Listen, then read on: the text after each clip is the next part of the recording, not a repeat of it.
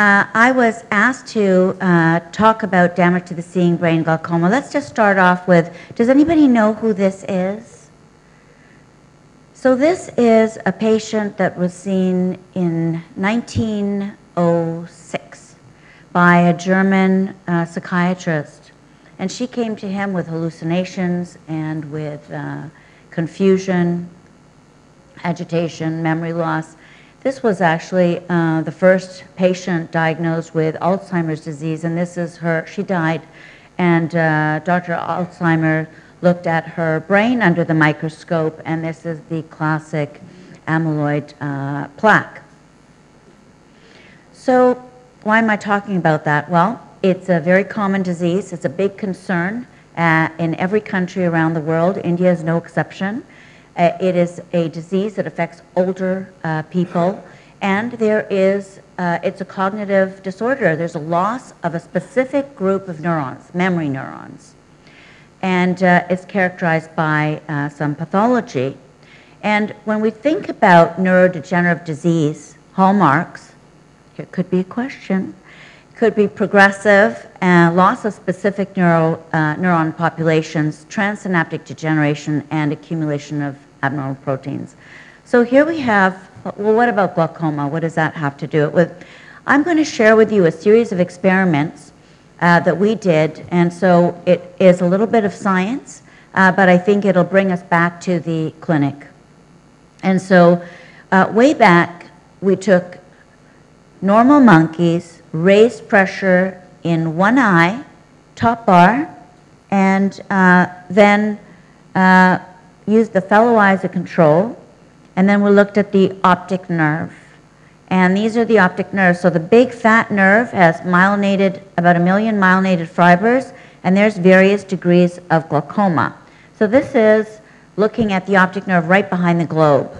And this is what it looks like under the microscope at that level. So if you cut right behind the globe, there's an EM.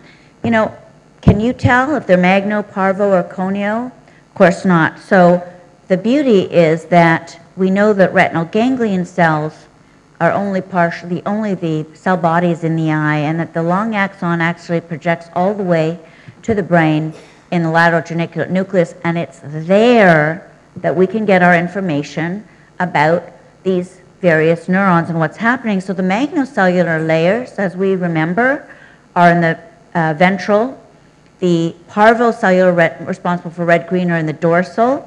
And then we have our blue-yellow neurons sandwiched in between the major 6 layers.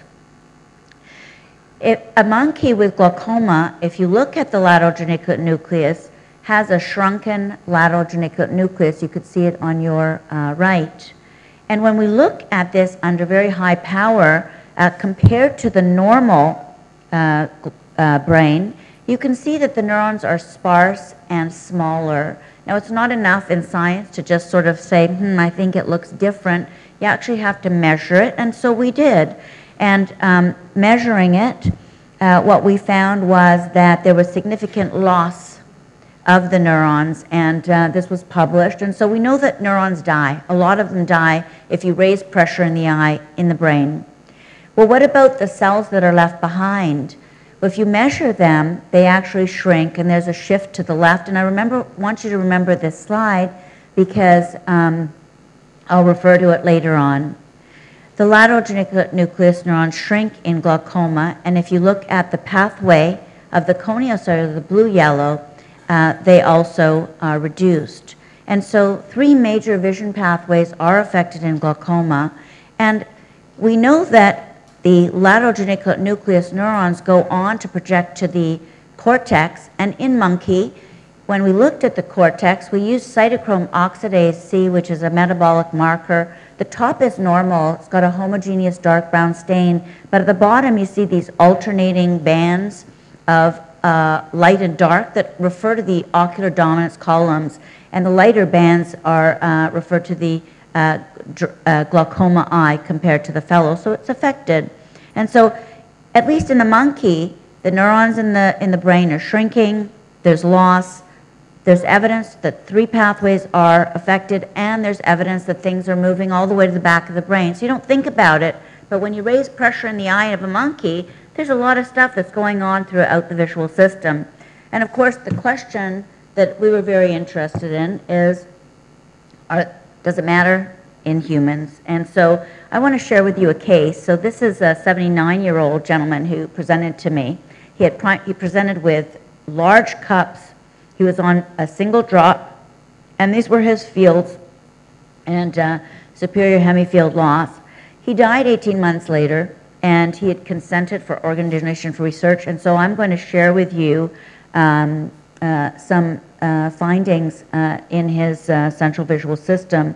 I'm going to show you what he looked like just before the chiasm, what he looked like at the lateral geniculate nucleus, and at the visual cortex level. So this is his intracranial optic nerve in the center, and compared to 4 age-matched controls. And you can see with the neurofilament stain, it's very shrunken compared to the others. This is the glaucoma lateral geniculate nucleus through the largest cross-sectional area, and it was smaller compared to all of the controls. And here is the volume. And under the high-power microscope, we saw things very similar to what we saw in the monkey primate glaucoma. And when we looked at the visual cortex, this was the mantle. And so we were able, in this single case, to actually show changes throughout the visual system compared to age-matched controls. And so with confidence, I think we felt that this, human glaucoma is associated with degenerative changes in major vision centers of the brain. And so this was published, and we were very interested to say, well, okay, so this was post-mortem. What about patients coming through the clinic? So we said, well, we really need to figure out a way to look at the lateral geniculate nucleus in these patients, and it's really proof of concept. So we, in Alzheimer's disease, they measure vertical height. So we said, why don't we do that for the lateral geniculate nucleus? And so we got a few radiologists, blinded them to the diagnosis, figured out a protocol to visualize the lateral geniculate nucleus in every patient, and then got them to measure the heights. And what we found was that in glaucoma it was smaller. And so this was published, and we know that we can expect to see atrophy of the lateral geniculate nucleus in glaucoma. Now, this doesn't mean that we're going to be rushing out to image our glaucoma patients. I think this is just power to the course that, this disease, if you work with monkeys and you can induce all kinds of changes, but in glaucoma, in human glaucoma, there are also detectable changes. And so since that work, there has been an explosion of interest in seeing the brain in glaucoma. So microstructure, at that time, there were maybe a blip on Google if you look at citations. Now there's microstructure, perfusion, activity, structures, connectivity, metabolism.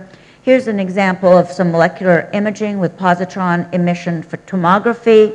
This one is using diffusion tensor imaging. These papers are coming out around the world. This one is looking at behind the eye, looking at differences in the diffusion tensor magnitude. This one is looking at 3T Tesla. So the study that I showed you was the poor man's MRI, 1.5 Tesla, available in any hospital. That was the challenge. How do you visualize the lateral geniculate nucleus? Now you can do it with 3 Tesla. All of the studies are confirming it. The new magnetic resonance imaging techniques are finding cortical changes in our patients. So this is really very relevant. So we know that there are changes at the lateral geniculate nucleus, the structural MRI. There's a lot of evidence for white matter tract optic radiations, I'm sure, and there's also evidence at the level of the cortex and beyond. And so, of course, if you got all this damage to these centers in glaucoma, you basically have contacts in the pathway that are destroyed, right? So there's nothing to pass the baton onto, or the guy at the other end is not ready, and so the signal processes are disturbed, and it's no wonder we don't see very well in glaucoma. And I've shown you the retinogeniculocortical pathway, but I think it's important to remember, from the previous talk with Dr. Lee, talked about driving and movement and stairs and some of the work that Pradeep has done with reading.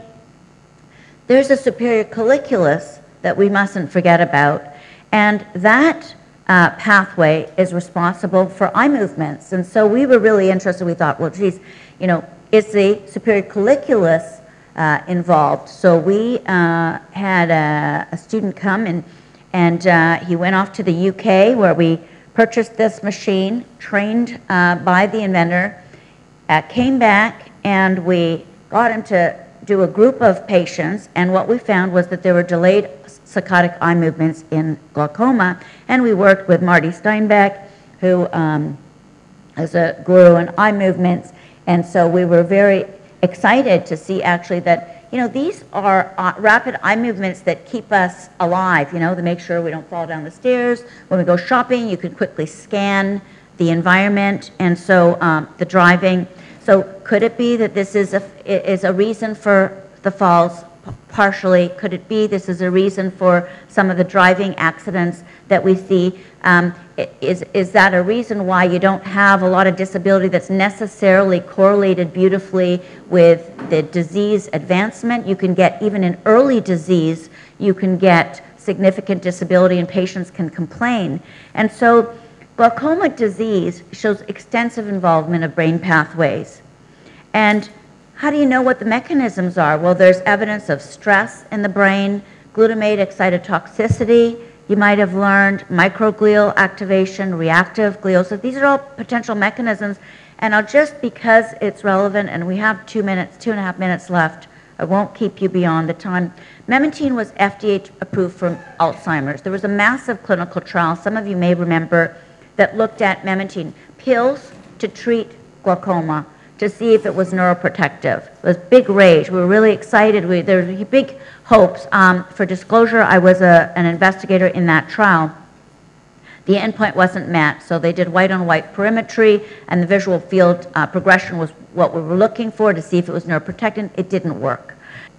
We did another study where we looked just at the dendrites, and you know, that's that story. So Alzheimer's disease, they've got biochemical markers. What about glaucoma? You know, we've got pressure, nerve, and fields. Do we have markers? We've got all this great genetics clues that are coming out. What are our molecules? Can we do a blood test?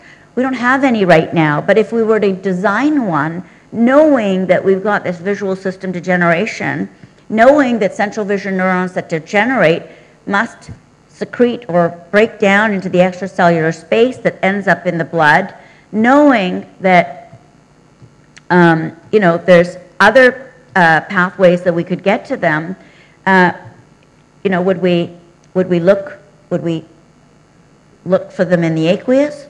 Would we look for them in the lymph? Would we poke the vitreous to look for them? Would we look at the cerebrospinal fluid? So just on that, does that mean I have 30 seconds?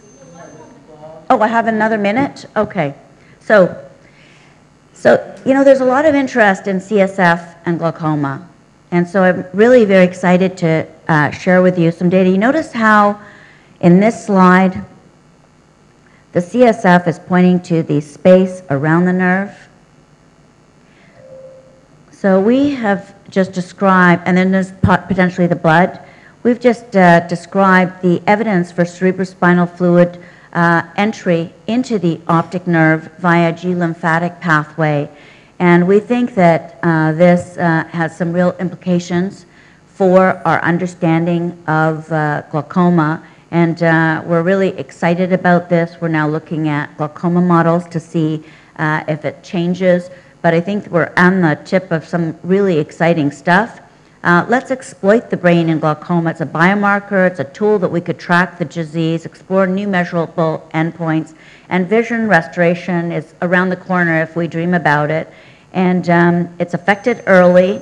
It's promising as a tool. There are opportunities for medicines. If we could give something to people to make their brains more robust, we have a fighting chance at this disease to help reduce that rate of decay. And this is just some fancy stuff that's going on. And take-home messages, real simple. These are our biomarkers for a disease that we call glaucoma, that we are still struggling to understand. The next time that you look at an optic nerve in the clinic, if you can just remember that this is just the tip of the iceberg of what we're looking at. Thank you so much for your attention. It's been a real honor to be here, and I want to thank Venkatesh and the team and the Aravind leadership for everything. Thank you so much. I can't think of a better way to spend a birthday. Thank you.